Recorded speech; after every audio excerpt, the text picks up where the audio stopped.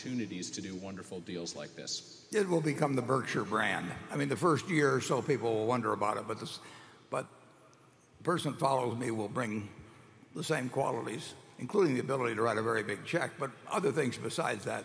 And it will be a Berkshire brand that may have started with me, but that will continue. Going on to our Brazilian friends, they're very smart, they're very focused, they're very hardworking and determined. They're never satisfied. And as I said earlier, when you make a deal with them, you've made a deal with them.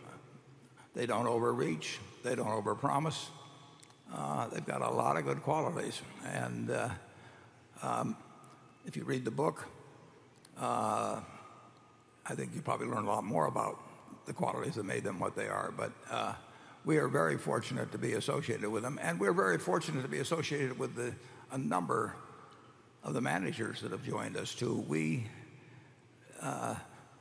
want to be a good partner ourselves because it attracts good partners, and that is a reputation that Berkshire deserves. I mean, Charlie and I do our part toward keeping that reputation intact, but that takes a lot of other people also behaving in a way that causes people to want to join them, causes people to want to trust them, and that will be part of a Berkshire brand. Charlie?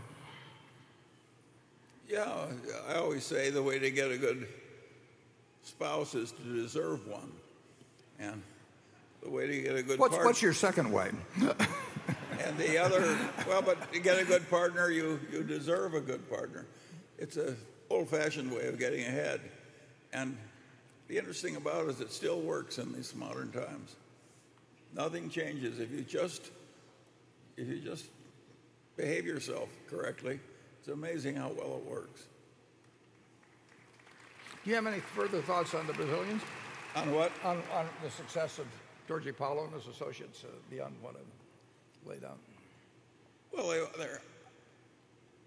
you can't skirt the fact that they're very good at removing unnecessary costs. Sure. And I do not consider that in any way immoral or wrong or something. No, none the least. I think removing unnecessary costs is a service to civilization. And I think it should be done with some, what do I call it, mercy, really. Sensitivity. Sensitivity, but I don't think it's good for our system to have a lot of make work and what have you. If it was, we'd love government, right? Yeah, and so generally speaking, I think they're an interesting example to all of us. Yeah, we're learning from them. Everybody is. Okay. Some reluctantly. 7 years ago,